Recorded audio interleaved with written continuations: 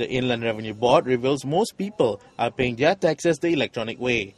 IRB Director of Payment Services and Information Division, Azizul Ahmad, says as of May 31st this year, 5.62% of taxpayers paid online compared to 3.51% for the whole of 2011.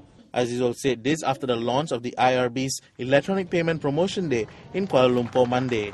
He also says while most of those who pay their taxes online are individuals, the corporate sector still prefers to pay over the counter.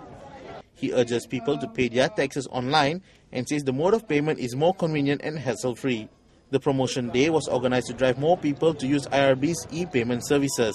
In a report by The Star last April, IRB figures show that more people do tax filing online, with online filings accounting for nearly 75% of the total.